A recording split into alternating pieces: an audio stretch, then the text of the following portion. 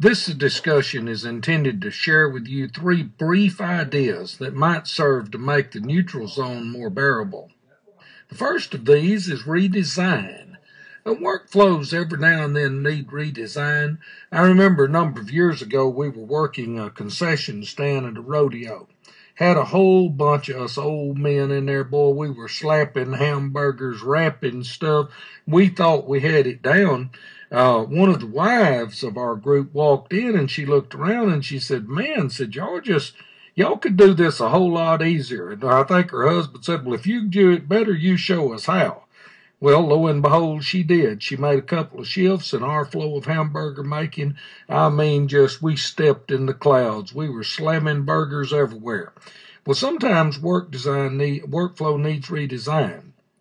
The design and redesign often can be accomplished by those who stand a little bit on the outside.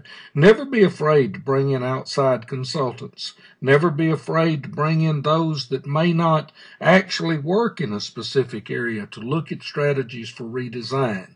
But redesign is often important as we journey through the neutral zone, particularly as we begin to implement new strategies and new ideas. Oh man, what a tangled web we weave when first we practice to deceive. Not to clarify. We need the examination of our purpose. That is always in vogue. Every area is wise to sit down and describe among themselves as to why they exist and what they are about. A question that is often asked is, who is my customer?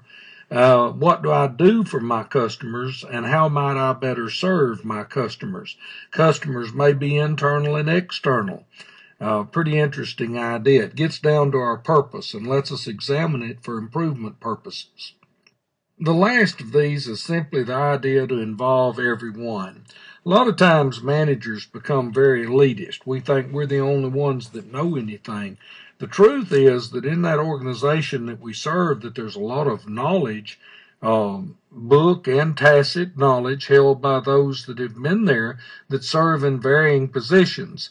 I'm reminded a number of years ago when I had a timing belt break on a car in Fort Worth. I pulled my car off on the side and I was sitting there in it and called a record. Cars whizzing by on the interstate. The old boy in the record walked up. He's hooking me up. And he said, "Son, what do you do?" Now, this old man was in his 70s, the old record driver. And I said, "Well, I teach for Texas A&M University Commerce." He said, "You got a doctorate degree?" I said, "Yes, sir." He said, "I didn't graduate high school. I work for this record service." Well, I felt pretty good there. Here I am, PhD, talking to someone who doesn't have a high school diploma. He looked at me and said, "Son," he said, "I didn't graduate high school, but," he said, "let me give you some advice. Next time you break a timing belt and your car is here beside the interstate," he said, "you get out and sit about 30 feet up there." He said, "I picked up the bodies of 4 or 5 people that sat in their cars because these guys flying along hit them from behind and killed them." Pretty interesting idea, isn't it? PhD got put in his place by someone without a high school diploma. In fact, sometimes the custodians, sometimes the secretarial administrative support staff know a lot of things. And if we will just simply involve them, they will appreciate the involvement. They love the organization too, and they may have some really great insight. Involve everyone in the discussions.